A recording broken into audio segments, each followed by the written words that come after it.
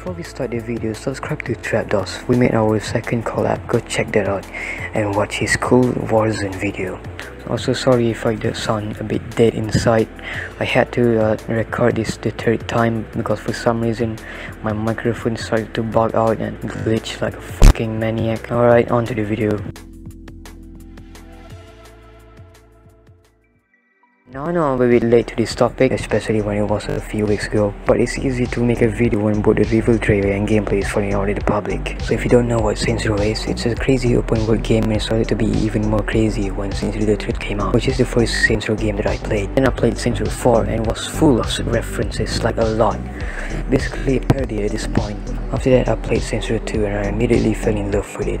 It has that great balance of humor and dark shit. The game is so good that I completed it while playing at 10 FPS. Saints Row haven't released a new game for quite a while. It's been 8 years, which is nearly a decade. I found out about the reboot by scrolling down my server list and seeing the Saints Row Discord server logo.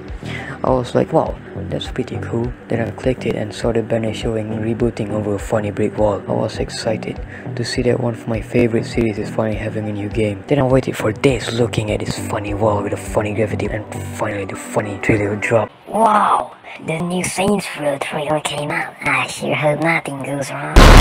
Get the fuck away from my friends! I was left confused after watching it, and I'm not even the only one that's confused. It didn't feel Saints Row. It's more of a Watch Dogs 2 vibe, mainly because of the cat boy helmet and funny nerd boy. A lot of the lines in the trailer just makes me shiver. What the f? A lot of the lines in the trailer just makes me shiver in sorrow. The orange gang Los Panteros looks pretty cool. They look like a mix of the Brotherhood and the Carnales. The gameplay reveal was cool, but a bit underwhelming. They should have revealed it like how they did with Saints Row the 3rd, but in this it's only a few seconds. Most of them were even gameplay is just women, most of it being footage we already saw and the artists being evil ones. The gameplay looks cool and the map is looking clean. Well, not really clean since it's a desert.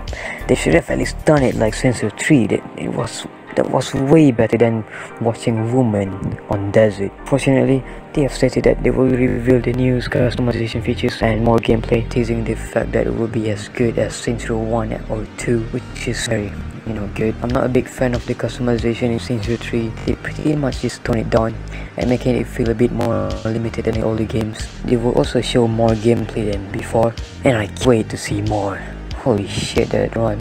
No one knows much of the main cast because not a lot is shown. Nina seems like a cool character. Kevin is a prick. Eli seems to be a mix of Pierce and Dax. I do like the idea of them going from teal to purple as they progressively grow while finding their own identity. Very cool evolution. Some of them in the community are saying that black women with short hair is woke, or Watch Dogs hipsters looking characters are pandering to the woke generation. Because that makes sense. They somehow managed to be as bad as Twitter and it's insane. Complaining about Saints Row not having funny adult jokes, which is basically just dildo bad, funny weapon, exaggerating so hard, getting all the fun won't be allowed. That's all for now. Stay safe, go watch my collab with Trapdos on his channel.